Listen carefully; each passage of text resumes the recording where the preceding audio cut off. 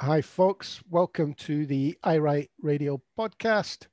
Hat Friday, as you may have guessed by the hats. We both remembered this week. Podcast and videocast. I keep forgetting the video bit. We'll have a quickie on the Nicola Sturgeon press conference. I didn't see it today, so I'll be asking questions of you, Stuart. I hope you're up to problem. speed. Okay. And then I think the kind of big news today is that the mainstream media, i.e. The Guardian, the FT, and The Spectator, all have pieces on Scottish, I'm going to put this in brackets, devolution, because that's the kind of thrust of it, and independence. So we're going to have a chat about them. And I think that could take us in all sorts of directions. So Stuart, you watched Nicola today. What did you reckon? Can I introduce my friends first in the background there? Notice they're wearing hats. Oh, good. Okay. As is Che. See, it's a hat day. All right. Okay. Yes, the presser today. Well, first of all, the surprise was, well, just given that the BBC presenter, Andrew Kerr, I thought he was far too cheery the way he introduced something that was going to start off with a list of ill and dead people. Do you know what I mean? It's like, it really annoys me, presenters having the wrong manner. The other thing that surprised me was the fact that it was back to the First Minister herself on a Friday. So maybe I was right about John Swinney last week. You didn't think he did too badly when he stood in for her, did you, last week? Well, I thought he was competent. I think it's difficult to compare many with Nicola Sturgeon. She presents very well. She's really, I would say she's probably come on a lot in 6 months, doing this 6 days a week. Goodness me. I think so. If you don't. Right, what do we have today? No huge shocks and surprises about the figures. 1,000 odd extra positive cases. Hospital, another 22. So we're still sitting at 1,200.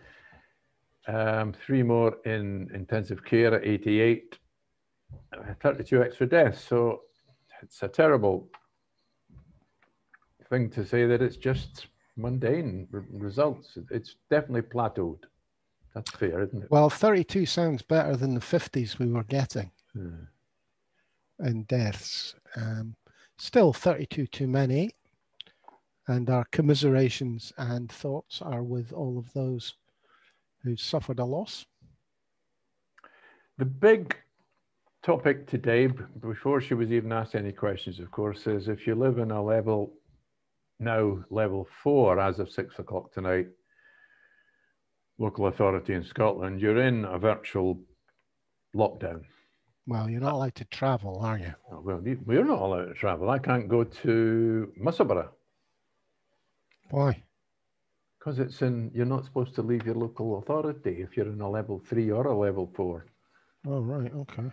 And so I can't go to Musselburgh and I can't go to IKEA. That's why I asked you about IKEA the other day. Well, I knew IKEA because it's Midlothian. Midlothian. So they're both down to level 2 as of 6 o'clock. So that's why I thought you better rush there this week. Anyway, so there were 1 or 2 things about that just repeated. Vaccination is becoming there's hardly a news bulletin that doesn't mention vaccination. The First Minister said they would have, I don't know whether it was 1 million cases or for 1 million people. You've got to remember that the first vaccination, they're expecting, you need 2 doses.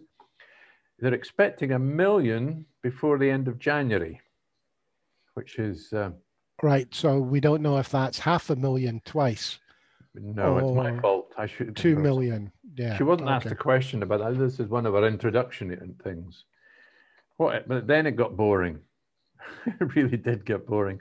The only thing was the third person to ask a question was the usual Border TV fellow.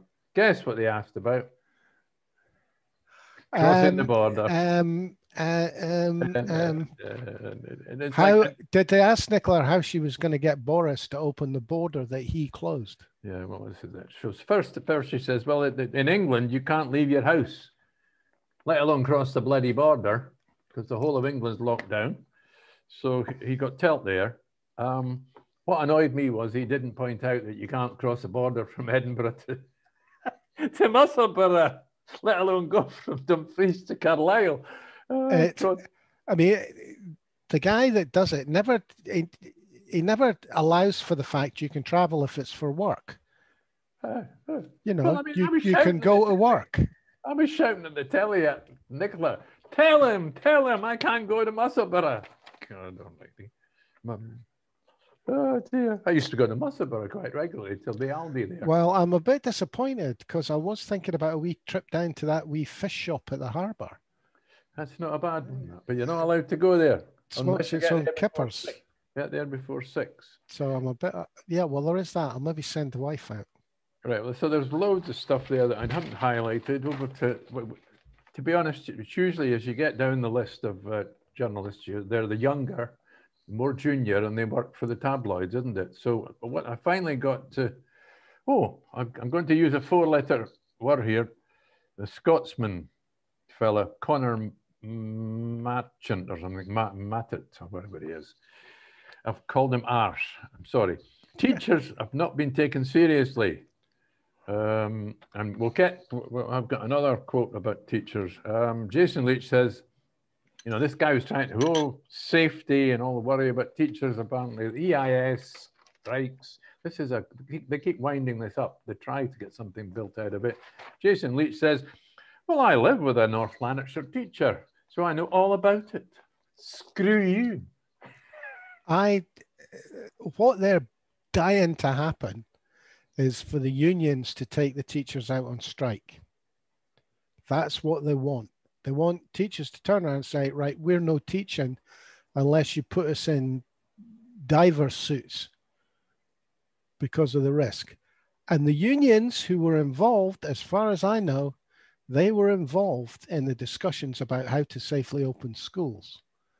So either they've changed their minds or they didn't get their own way in those discussions. Maybe they had to compromise too much. See, if you recall, about a week ago, the First Minister herself was keen to tell us all about the results of a report that was written about teachers and the risks and the lack of risks that they're facing in schools. And we didn't agree on this at the time, but I sensed that why was the First Minister telling us all about this unless she was worried about this? She was really happy to get this report and spin it. Well, I think, I mean, it's another one of these things where you've got to be thinking there's a high risk in schools just because of where they are and the fact there's a lot of kids mingling. So it's kind of, you think common sense. But if it's not happening, it's not happening. There's no evidence. Well, the only report I've seen, I think, it was an English report, or it was an English newspaper. It didn't pertain to Scottish schools anyway, was that there was no evidence that teachers were at a higher risk. No, the quote was that the transmission, the prevalence in schools in any particular area mirrors the prevalence in the community. Yeah. In other words, there's no extra infections in the schools, which is what they keep suggesting is happening. I say, but it's not the same as saying there is no risk. There's more risk being in a classroom teaching than there is sitting at home on a computer.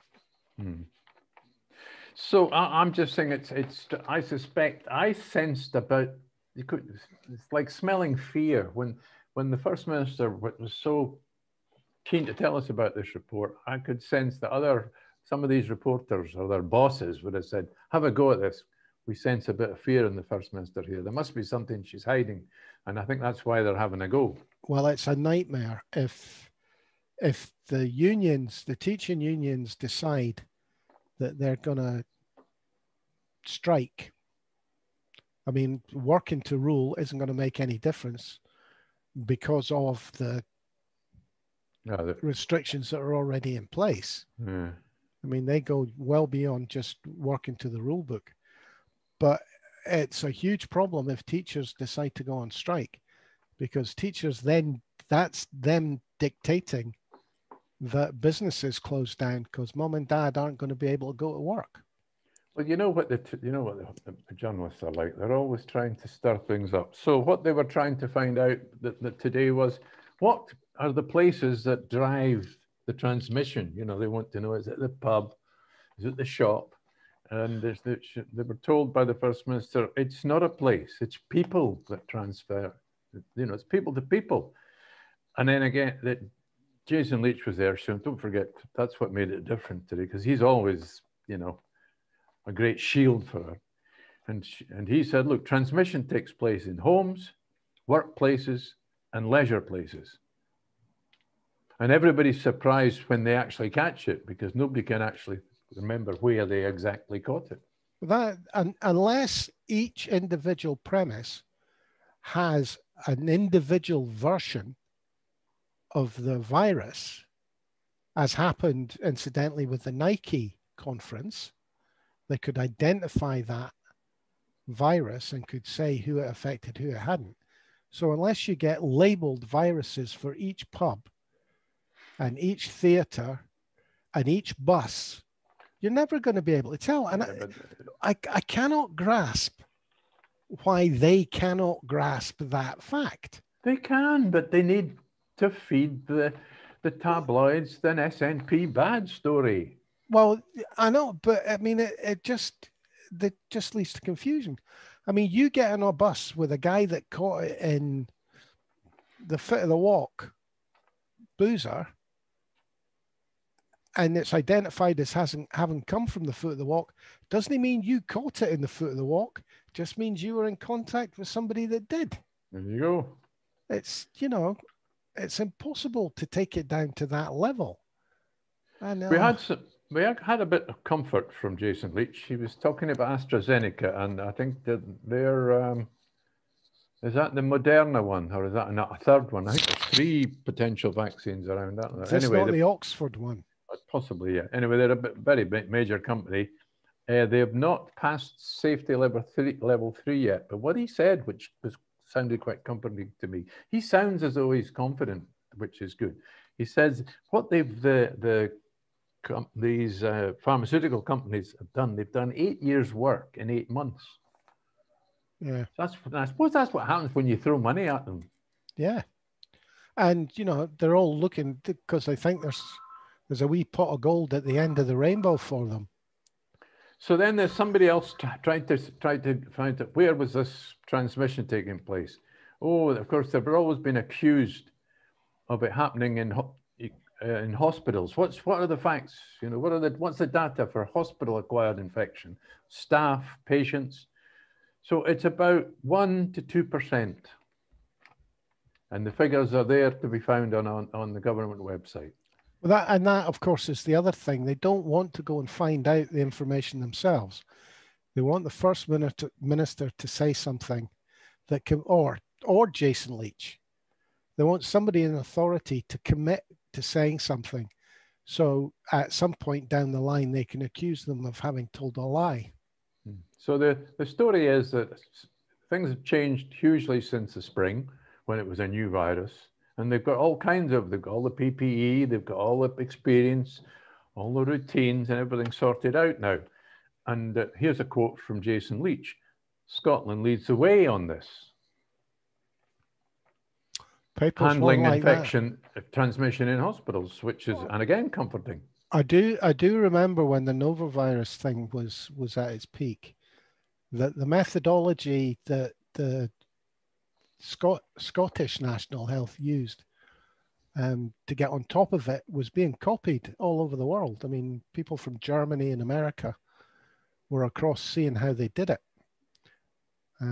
So that was never a headline that I remember.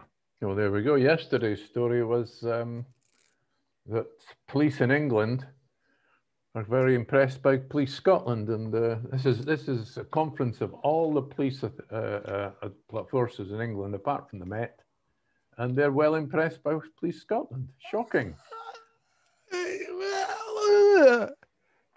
That's not possible. Not according to our papers. It's not possible. Well, the other one that came out of that particular conference was the number of local police forces in England thought that maybe it would be a good idea to have one police force in England. I'm not sure. Just like Scotland. Yes, well, that's a possibility. I didn't get that much detail, I must admit. Another thing that you will warm the cockle of your hearts. The Times fella. We're getting towards the end now.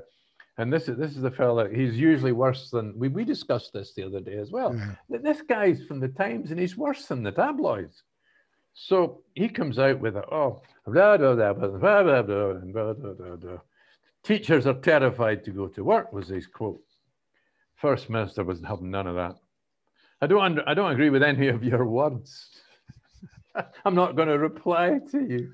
Well, we have a teacher friend who has ongoing health problems. Wonderful lassie, but she, has quite a lot of the year off sick. And she doesn't seem that bothered. She actually hates the virtual teaching, which they have to do with some of the kids who are self-isolating. Because if you get a classroom situation, you can't throw anything at them. You can't throw a blackboard duster at them or a bit. Right. Well, I don't think they even have blackboard dusters and chalk in classrooms now. No, I suppose not. Is it not all sort of a computerized screen or a whiteboard or a computer screen? Yeah. Anyway, so she said it's very difficult to control. So maybe only one-to-one teaching will work. So anyway. The last thing was that Jason Leitch, the same stupid hack, Martin McLaughlin of the Times. So Jason Leitch says, well, the minutes for these meetings, apparently we discovered, because he knew all about it more than the bloody journalist. The minutes of the meetings are not all the evidence you need. And I know the man, Mr. Goldenacre, that you quote, and he writes in broad terms, and teachers are not terrified.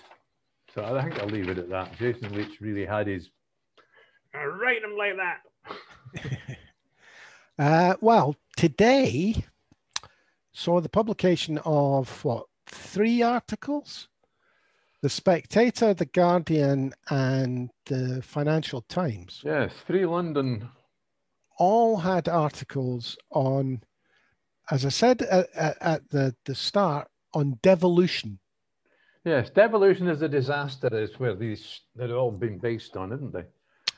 And all of them, not the Spectator, that was Andrew Wilson, who wrote the latest tome on Scotland being tied to sterling for the rest of his lifetime. That's an exaggeration, but you know what I mean. Do you want me to get going on Andrew Wilson? Because I'm well, not yet. but the other 2, one was by Gordon the Beast Brune, and the other one was another Kirkcaldy gentleman by the name of Henry Mance in Kirkcaldy. I have no idea who Henry Mance is. No, and they even published photographs of the beach and the promenade at Kirkcaldy. Is that the beach that's strewn with radioactive Second World War waste? Oh, that's Dalgety Bay, but just up the coast of it. Honestly, it is the biggest pile of poo I've read in such a long time, but it was obviously set up. If this guy didn't speak to Gordon Brown, then he should be kicked all the way along the promenade at Kirkcaldy. Well, see, I think 2 things have happened that have brought Mr. Brune back to life. One is the spat between the northern mayors, the English northern mayors, and Westminster, which has sort of reignited his devolution across the English counties. And of course, Boris's comments on the disaster that devolution is in his mind. And that's what has reanimated the beast that is Gordon Brown. I think he sees an opening here to get English regions on side for a new devolved settlement. Yes, he's flagging up devolution again, and I think that the idea is to try and get Boris to agree to a Section 30 on the basis that the referendum will have an option for devolution. It won't be a yes/no referendum. I think that's the nasty plan, isn't it? Well, yeah, but the problem with that is how is Gordon Brown or whoever supports this new devolution settlement going to persuade anybody that they won't just whip the powers off us when it suits them? They're not going to give us a veto on anything. You know, I mean, history proves devolution is power retained. And they're not going to give that up. Well, so it's worthless.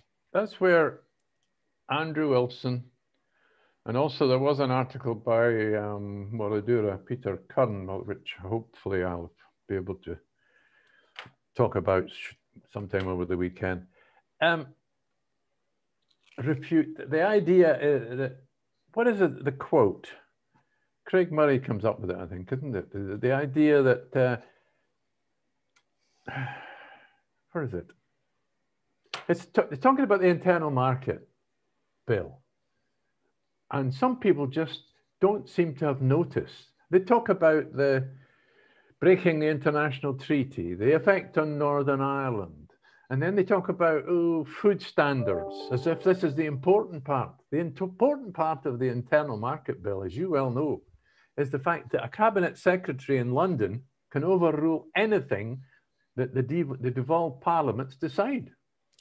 Well, we know that, but it doesn't matter to the English because they're already in that position.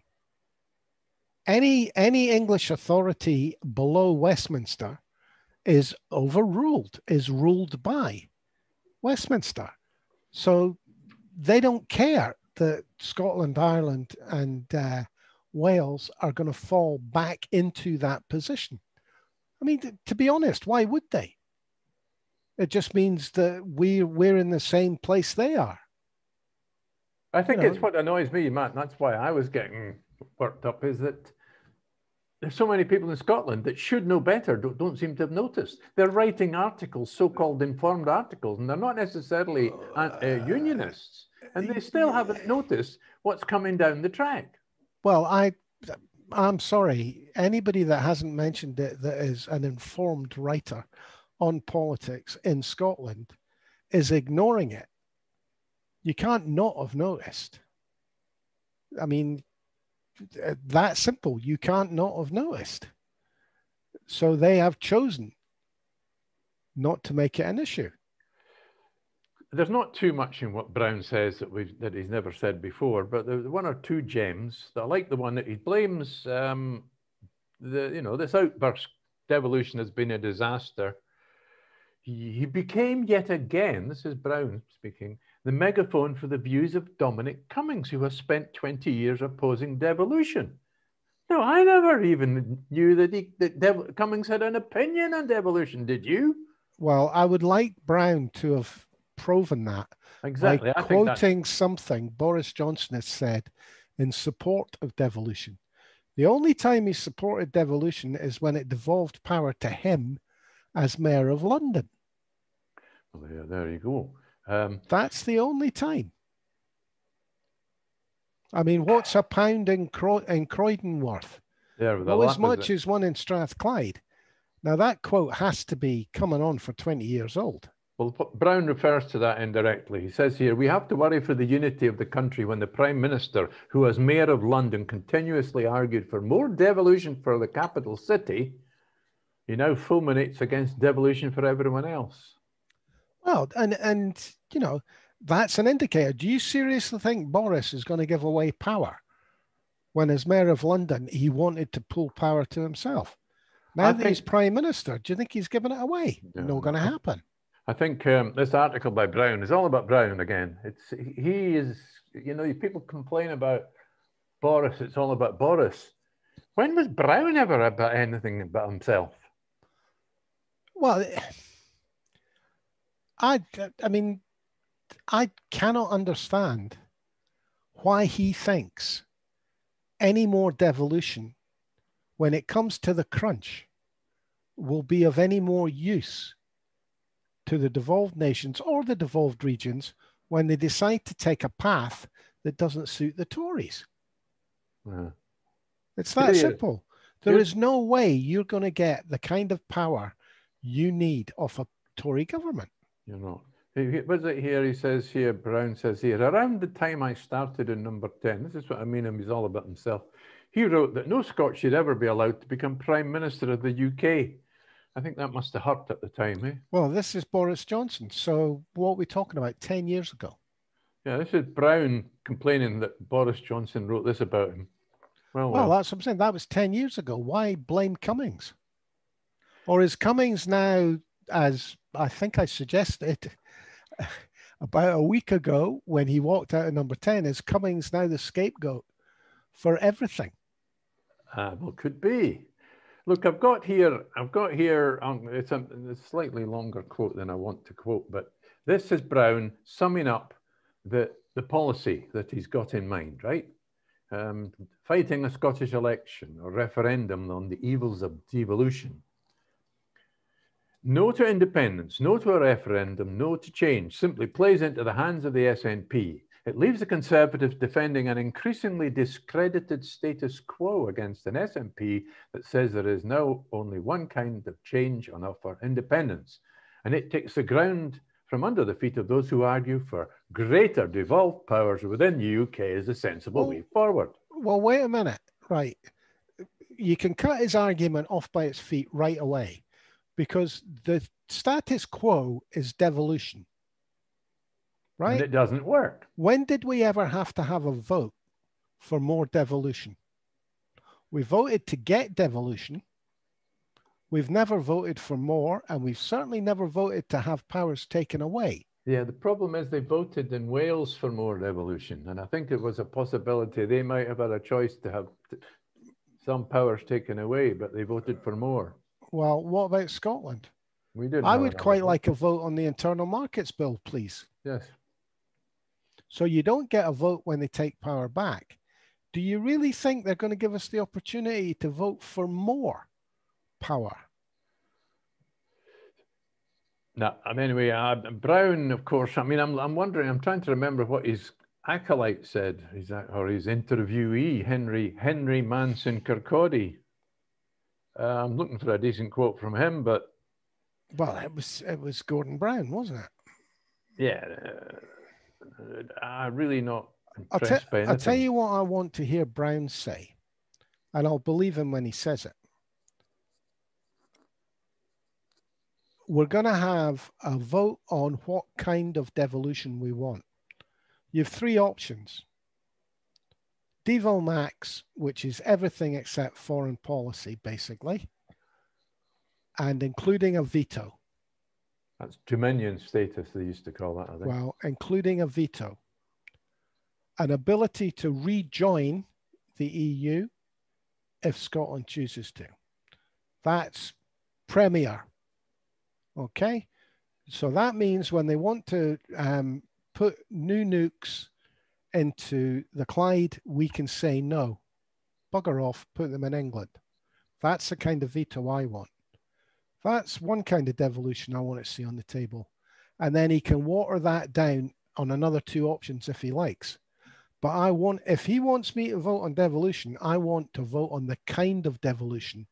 So I'm a bit worried about that you actually considering devolution. I mean, this would appear to me... Stuart, I'm not considering devolution. I'm putting out the prospectus that if it's going to be democratic, we get to decide the kind of devolution we get. All right. And they'll never do that. It would appear, I mean, it's a bit late to me to dig out the definite quotes, but Andrew Wilson, the writer of the Growth Commission report, would be almost certainly as a devolutionist. Everything he says, except he's an extreme gradualist, if not a devolutionist. I think he's just a devolutionist. And the worry is, this is what worries me. The moment he published that article yesterday, it came up, and it's not due in the official, it's dated for tomorrow's Spectator, but it came out on the online version yesterday. Nicola Sturgeon, the First Minister, was one of the first people there to support. She's in there on Twitter saying, oh, yes, this is wonderful. So what is she really for independence, or is she for devolution if she's supporting Andrew Wilson? I think her position is very easy to sum up. I don't want a referendum till we're definitely going to win it. I think that's her position. Until I see pro-yes in the 60s consistently, I don't want to take the risk. I think she's risk averse. Yeah, but the trouble is we could be running out of time. Look, if we haven't got it, one of the things we definitely needed in 2014 to get that referendum was a Scottish Parliament and a Scottish government with an SNP, with a pro-yes majority. What didn't we? Now, if we take that ability away from us before May next year, where do we go? Well, Stuart, in our lifetime, we've gone from having no chance of independence to having a bit of a chance of independence to almost certainly getting independence. It might not be while we're still upright and breathing, but the trend is definitely for independence. And, I want independence before I die. Yeah. But 25-year-olds, 30-year-olds, they can afford to wait 10 years, 20 years. It'll come. The state we're in when it comes, I don't think we'll be in a better position than we are now, but you never know. And you don't know. I don't think you can ever accuse Nicola Sturgeon of being a devolutionist. I think she is a gradualist, and she's certainly risk averse. And the pandemic has proven in a good way the benefits of being risk averse. I think the big question I've been asking in the last few days is, first of all, the impact of Boris's saying devolution in Scotland, north of the border, was the way he put it, wasn't it? It's been a disaster. The first question was, when that came out, was, did he mean it, or was that an aberration? Well, it turned out at PMQs on Wednesday, he doubled down on it, and he was abusive. He made it even, he made it even worse. Well, he had his excuse. He called them the Scottish Nationalist Party. I meant devolution under the Scottish Nationalist Party. So he doubled down. He doubled down on insulting Scotland and the Scottish. Well, delve into that statement. So he meant it. Well, in the context of Brown, delve into what he said. The devolution was a disaster, basically because the Tories weren't in charge.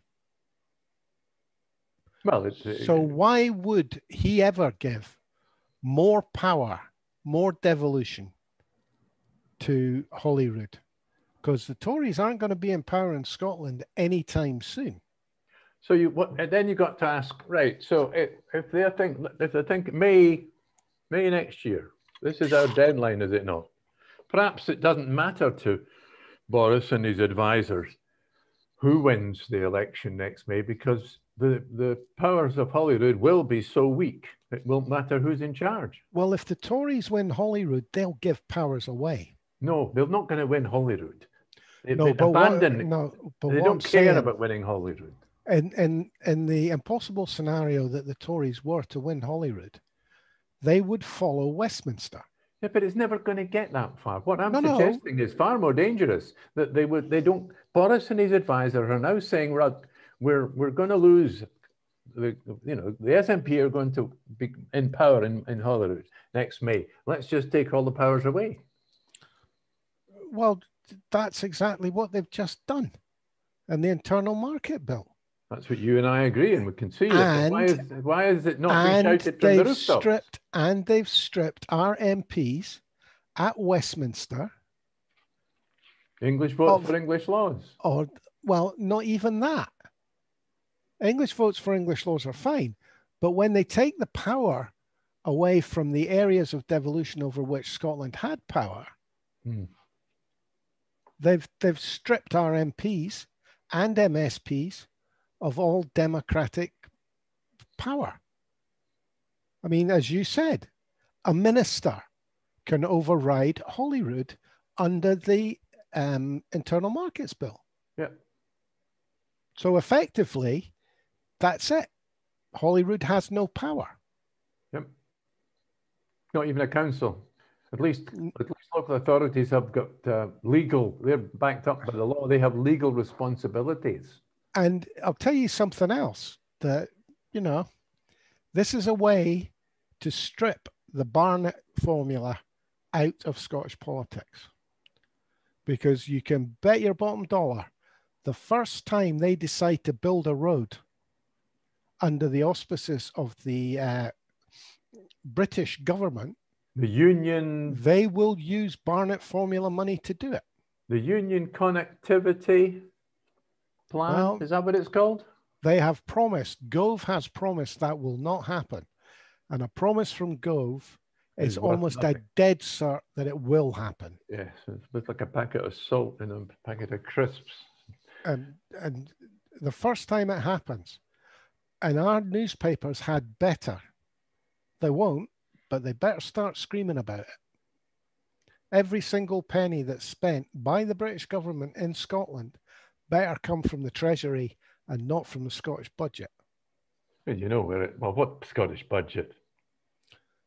Well, I mean, what they'll do is basically the consequentials that come from projects in England, or mostly don't, Crossrail, HS2, etc., we're not going to have Barnett consequentials from that. But anything that's got Barnett consequentials, the British government will hang on to and use that to spend in Scotland. Well, can I just... I'm almost certain. I'd be very surprised if they don't legislate for it in some way.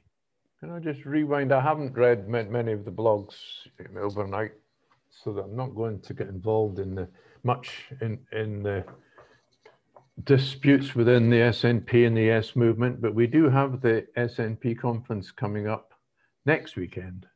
This weekend, we've got the Tory conference, Scottish Tory conference, plus the sub-conference, the outcome conference from AUOB last week. I believe it's called Yes Alba. They've decided to call this new organization. Well, possibly. Possibly. However, I did read Andrew Wilson's piece, and listen to this. What if the case for independence was a highly sophisticated position advocated by one of the most popular political leaders in the world? If God, talk about fanboy. I mean, it's like, and one on you know. Are you a fanboy for telling the truth?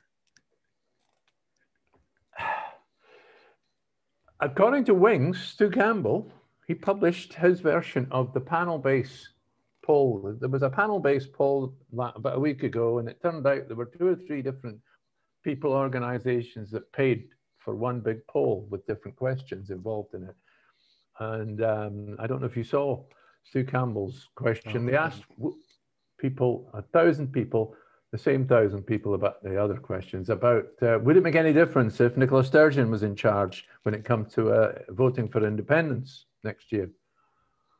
And it won't make any difference. The outcome of as many people would change their mind as wouldn't. That's counterintuitive. Well, for me, it's counterintuitive. I know it's counterintuitive to you, but who knows? Maybe it's true.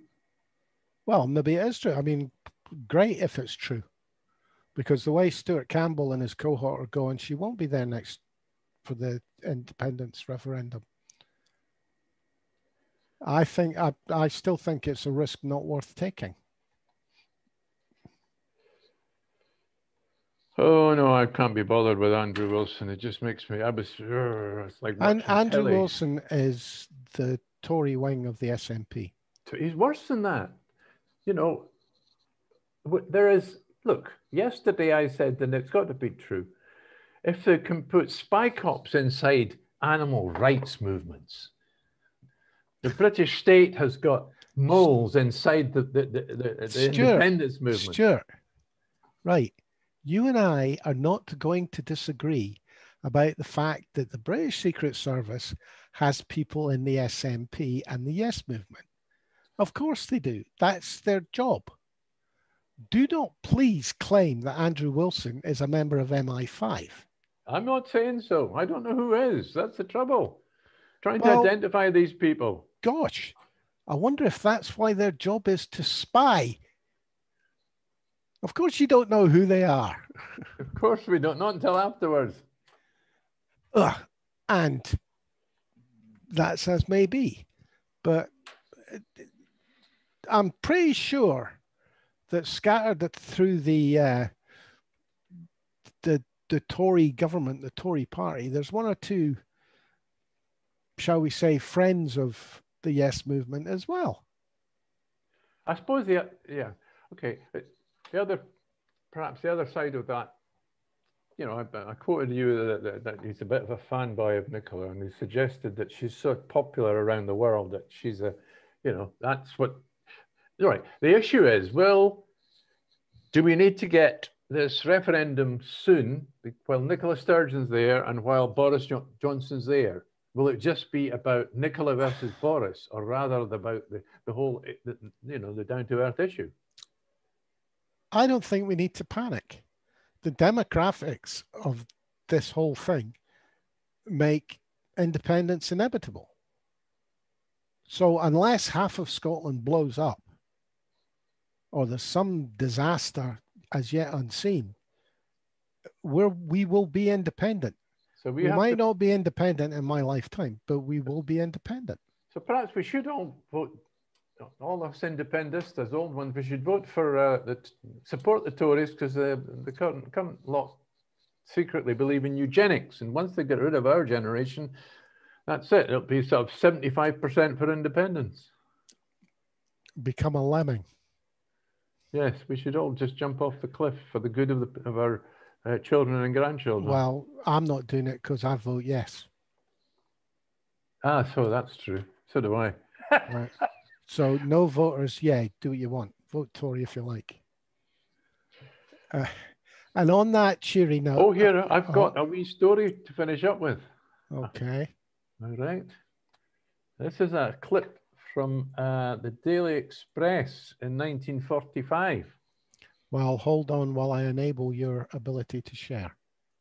Oh, no, I'm going to read it out. I can't. All right, okay. I'm going to read it out. It's short. Britain asks for whiskey to ensure a merry, merry Christmas. So this is London, November the 19th, 1945. War in Europe's over. War in Japan with Japan's over. First Christmas after the war. For the first peacetime Christmas after the end of World War II, a British newspaper called for a whiskey, usually exported to America, to be kept aside to boost people's spirits at home. And here's a quote from it. Britain's approaching, this is from the paper at the time, Britain approaching the first peacetime Christmas in 7 years, want a victory, not an austerity Christmas this year, including a little of that whiskey that goes to America so regularly, according to the Daily Express. Is that not how we paid our debt to America with Scottish whiskey? We paid our debt to America with all these islands and bases all over the world. We got 50 warships in exchange for Diego Garcia, Bahrain, all these islands and, you know, empire bases. Was Maharik a US base? I can't remember seeing the US in Bahrain. The Parers were there, but it was all British people. Maharik, the air base, I'm sure, was a British air base. All American now. It's the might well be now, yeah. It's the 6th Fleet. That was in the 50s and early 60s. I was there. Yeah, well, we'll call it a day at that. Yes. And thanks for being on, Stuart. And thank you very much for inviting me on.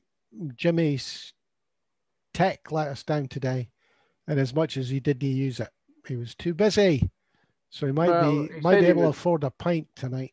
He said he was stuck in ox gangs, Aye. Yeah. but he has got other responsibilities too. Yeah, he's got his dad to keep an And eye I've got on. to say goodbye from my friends here, and from, of course, from Che. You're too old to be idolizing Che Guevara, mate. Who said I idolize him? It's just a romantic figure. I've got the movie though. Oh, good. Have you got a copy of his motorbike? The motorbike movie, yeah. Okay, we'll call it a day at that. Thanks for watching and listening, folks. Day off tomorrow. We'll catch up with you on Sunday. Cheers for now. Bye-bye.